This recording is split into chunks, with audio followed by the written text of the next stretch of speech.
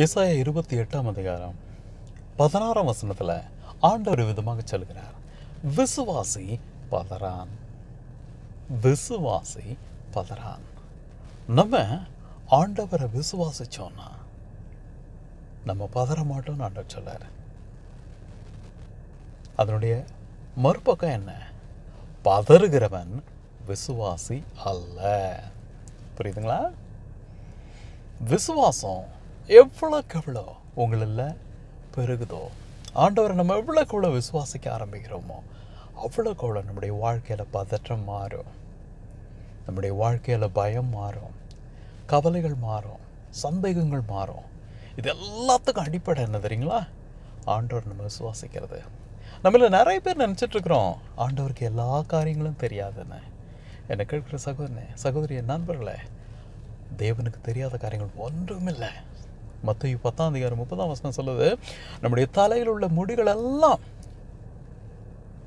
எண்ணம் இடப்பட்டிருக்குன்னு. ஒவ்வொரு முடியும் தலையிலிருந்து ஒரு முடி கீழே விடுறது ஆண்டவருக்கு தெரியும்னா, ஒவ்வொரு முடியும் தேவன் அதில் எண்ணம் விட்டுருக்கிறாருன்னு. புரியுதுங்களா? எல்லா முடிகளும் தேவனை எண்ணி வச்சிருக்கிறாருன்னு இல்லை, ஒவ்வொரு முடிக்கும் ஒரு எண்ணம் இருக்கு. ஒன்று கீழே விழுந்துன்னு ஆண்டவருக்கு தெரியுமா?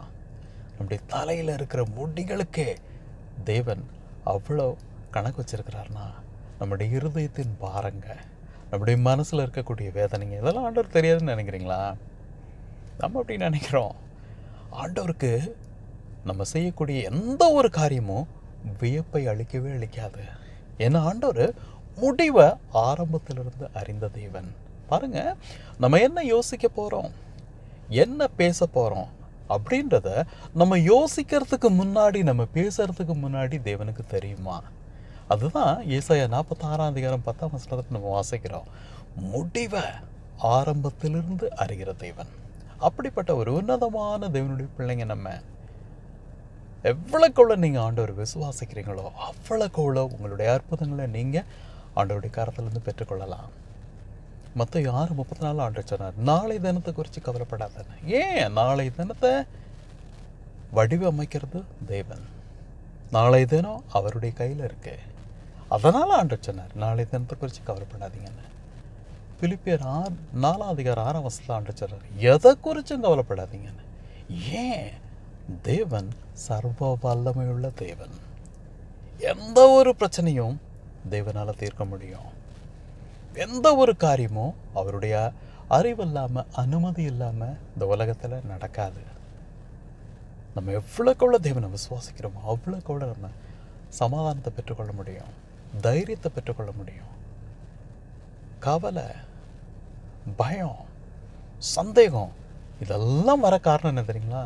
தேவன் மேலே நமக்கு விசுவாசம் இல்லாமல் இருக்கிறதா.